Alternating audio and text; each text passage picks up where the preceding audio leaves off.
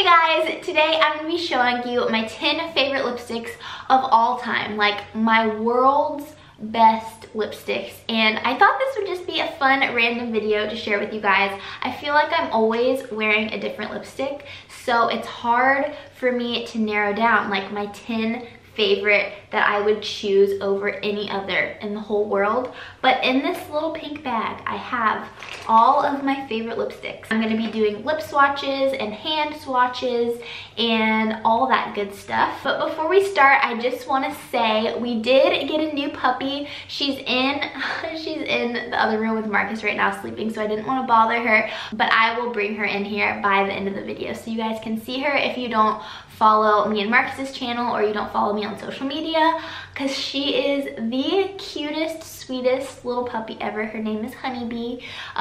So yeah, I just wanted to address that really quick because I know I'll be getting a lot of questions about her. I feel like I should start more on the nude side and then go to the brighter ones, because for this video I wanted to kind of give a good range of colors. Like I didn't just want to pick all of my favorite mauve shades of lipstick, because you guys know that's my favorite type of lipstick, but I have a very good mixture of everything. I'll start with this one because this one is probably going to be the most controversial, at least it is in my head, because I just got this very recently, and it's like, how can you say that this is one of your favorite lipsticks of all time when you only had it for a few weeks? But you just kind of know. And this is the type of color I have been on the search for forever. I feel like this shade, like this is my perfect shade. Anyway, this is the Too Faced lipstick in Sunday Funday. It has very beautiful packaging, and then it looks like this. It's a lighter nude than I'm used to, but it just looks so pretty on the lips. That's what I'm wearing today over a darker lip liner. And the reason that this one got put in my top 10 favorite lipsticks of all time is because the shade mixed with the formula and the smell, the packaging, everything all just adds up. Like I took all of those things into account with all of my lipsticks. So everything about it is just perfect. I know I'm gonna be going through this and then I'm gonna have to buy another and another and another, and that's when you know that you love a lipstick. I've been wearing this pretty much every single day since I got it, and it's just beautiful. And another reason why it's beautiful to me is because Marcus even said, wow, that's one of my favorite lip colors that you've ever worn, and he never compliments my makeup usually, like, because I usually wear the same makeup every day, and then he complimented me on this, and I was like, wow, that is a special one. Okay, so moving on to another lighter color. This one is by Revlon. I don't think I've ever mentioned this lipstick on my channel before, but I wear it a ton. This is actually my second tube of it, and this is the number 672 Brazilian Tan. I feel like these are the best lipsticks at the drugstore. Here is what this shade looks like. It's a little bit more warm toned than Sunday Funday. They do look very similar, but this one has kind of more of a yellowy base, I feel like, and this one of course is way more affordable than the Too Faced one. I also sometimes like pairing this one with a darker lip liner, and it just gives, at least for my skin tone, it's like the perfect nude shade. So I've been using this shade since like high school, and I just had to put it in here because it really is one of my favorite lipsticks of all time. Okay, the next lipstick that I wanted to mention is from MAC. This is the Cream Sheen in the color Cream in Your Coffee. If you've been watching my channel for a while, you would have already guessed that this would be in my top 10 favorites.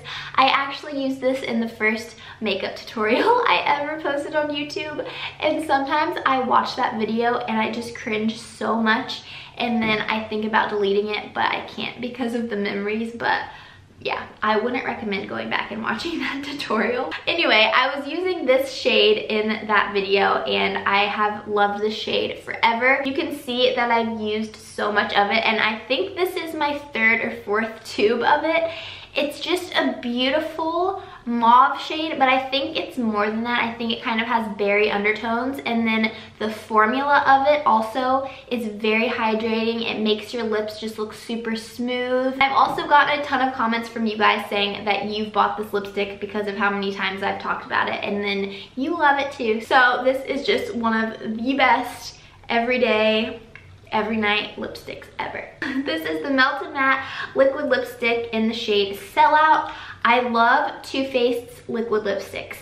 I feel like they actually make my lips look way bigger when I have them on. It's so weird because you wouldn't think that liquid lipsticks have any plumping properties, but I really feel like these do. This lipstick, actually, I get so many comments on when I'm in public of people asking me what lipstick I'm wearing. I don't know why, I just always remember this shade. I've been asked like a million times. Just another great everyday one that will actually stay on your lips a really long time. The other three that I mentioned, you have to kind of reapply throughout the day. Okay, this next shade is my last nudie color, so don't worry. But this is Kat Von D's Lolita liquid lipstick. You know what? I feel like the reason this has such a cult following behind it, like when it first came out, it was sold out 24/7, is because it really is the perfect 90s mauve nude brown color, and the formula of these liquid lipsticks is incredible. So long lasting, not drying on me at least, and just really stays on your lips so well. Next up, I have a shade from ColourPop that I actually got recently. I think I got this about a month ago. This is the Ultra Satin Lip, and I think this was a collaboration with somebody, but I can't really tell. And this is in the shade Mrs. But this shade is very unique, to me at least, because it's a very warm toned pinky color. Like, it's almost like a very muted coral color, but it's just super wearable. It just looks so beautiful on. ColourPop, as you guys probably know, is super affordable, which I love about them, and their Ultra Satin lips are amazing. Maybe it's called Mrs. because it's a good wedding day color.